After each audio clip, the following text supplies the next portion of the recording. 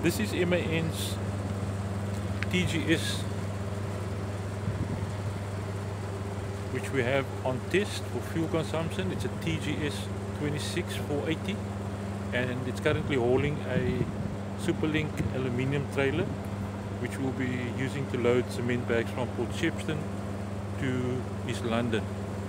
Currently we have 4 vehicles on test. It's an MAN, a Volvo, a Scania, and also a Mercedes-Benz Actros. We're basically trying to determine which of these vehicles are able to give us the best fuel consumption, value for money,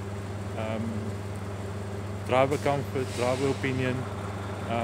So we're running this test for the past few weeks now. We're into the 3rd week of it, and we have about another week or so to go.